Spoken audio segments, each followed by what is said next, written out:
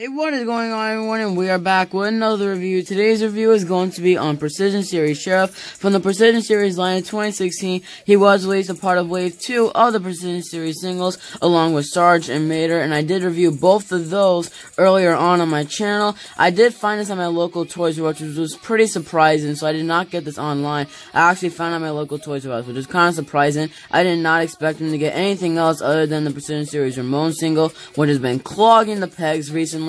Precision Series wise, so I was definitely happy to see this, especially since Precision Series Sheriff has been kind of rare lately. I haven't really seen many of listing for him on eBay or stuff, so it's great that I do have, and this is of course another addition to my Precision Series collection, and now I have a version of every single Raider Springs Townie in a Precision Series format, except for Lizzie.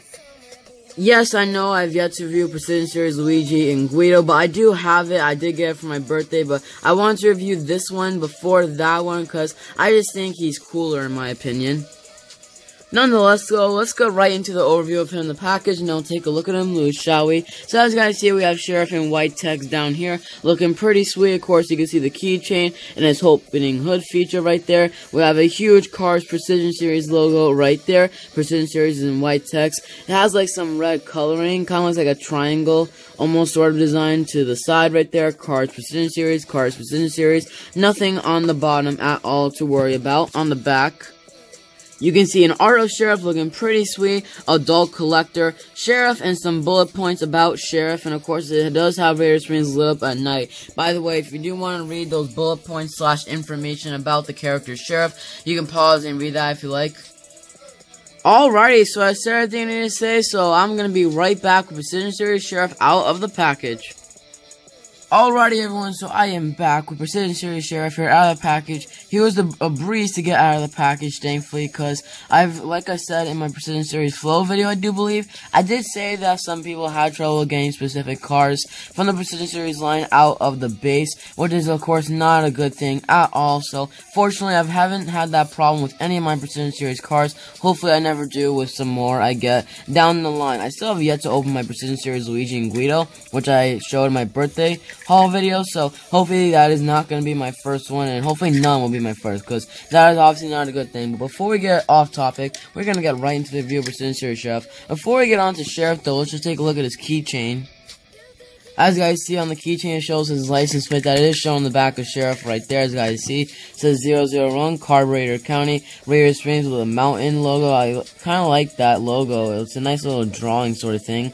Up top there, it says November, abbreviated, and it says 49 up there. It kind of looks like a little orange ticket sort of design thing, and I'm not exactly sure what this is supposed to mean. Maybe it's like an expiration date for his license plate. I don't know too much about cars in real life. I know a lot about the Cars franchise, but when it comes to cars real nice, I'm pretty clueless. So if you guys have any idea what those might be for, let me know in the comment section down below. My opinion is probably something for like expiration dates for the license plate to be renewed or something like that. On the back right here, you have some bullet points. Some of these, I believe, are the exact same that were the ones on the back. You can see an art of Sheriff right there, and Sheriff in black text. I will read the bullet points for you guys, though. As you guys see, it says 1949 Mercury Police Cruiser, 255 cubic inch flathead police special, making 110 horsepower when new, and equipped with a 6-volt siren radio firefighting equipment. Very nice keychain for sure. I'll definitely be keeping this. So let's get on to Precision Series Sheriff now. So as you guys see, I absolutely love his expression. It gives him a lot of personality. Looks like he is smiling. You can kind of see his tongue in there as well. You can see his mustache, which is like a chrome mustache, which kind of looks cool on him. Like you can kind of see a good reflection out of his bumper and the mustache right there. You have a little hood ornament right there. The headlights look really cool. And of course, his main colors are black and white. That makes sense because those are the two main colors for a police car in real life as well. You can see his white wall tires, and now the fenders in the back actually cover the tires a little bit, but I'm not complaining. I just wanted to mention that. It's supposed to be like that. It was like that in the movie, and I find it kind of cool how the tires are kind of hidden a little bit under the back fenders. It looks kind of cool in my opinion. On the side right here, we have Sheriff in black text with the Radiator Springs logo with a yellow background, or not really a logo, or I should say badge maybe. And of course, his doors are white on each side. There's his siren up top, and his siren does look translucent. And if you guys do not know what translucent means, it basically means like you kind of see through it a little bit. Unfortunately, this is not a light up Sheriff. I feel like a Sheriff was released with one of the buildings, which I don't really see how, because Sheriff doesn't technically have his own building. Like, he always sleeps near the like billboard in front of Radiator Springs.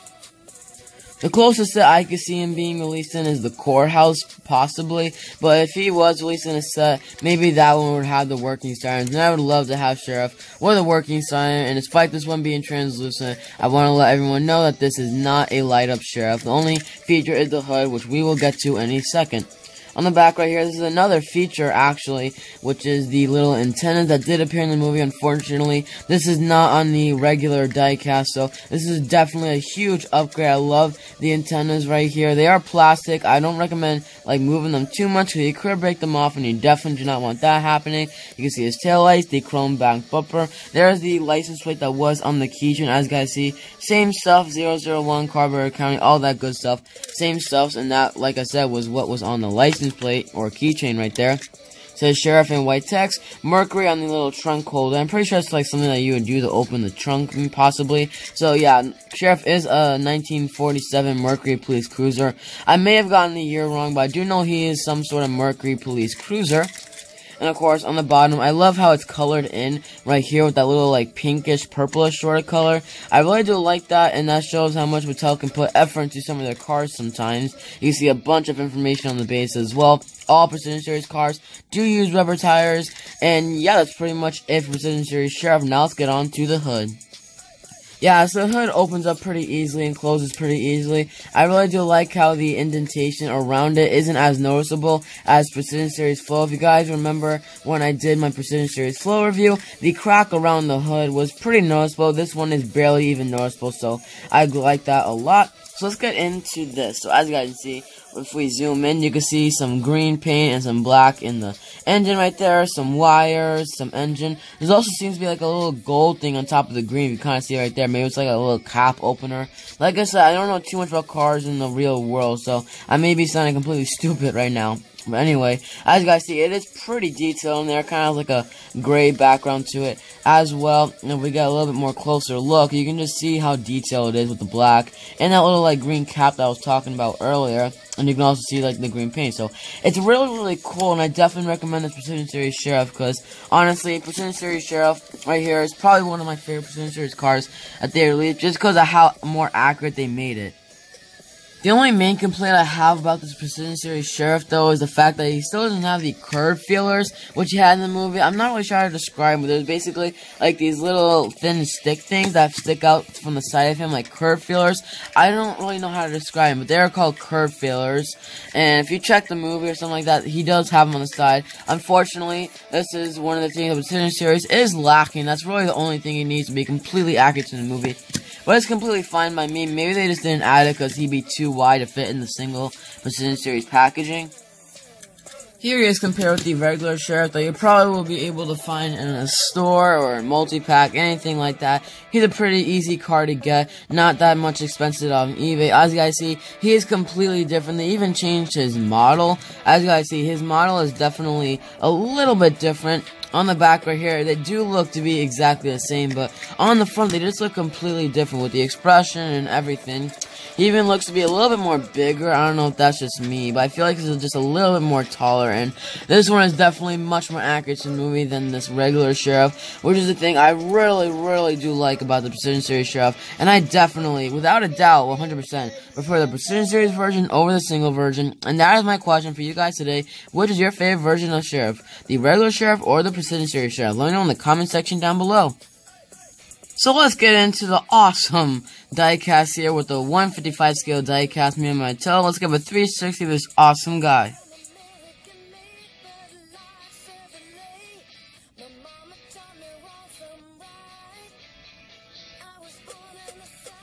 Alrighty everyone, so that is going to do it for my review of Precision Series Sheriff. I gotta admit, it was really fun doing this for you guys. I know that it kind of seems a little bit plain, as this is not a new release at all. It's kind of a little old right now because it came out in late 2016. But I really did enjoy reviewing this video because this is such an amazing diecast. I've wanted this for a while, and I never thought I would get it considering the fact that I haven't seen many listings for it on eBay. So thanks my Toys R Us for helping me out with this, I guess. So anyway, hope everyone did watch and enjoy. Thank you guys so much for your creative support recently. Let me know your rating on the diecast of Precision Series Sheriff right here. And I'll see you guys all next time in the next video. Peace out.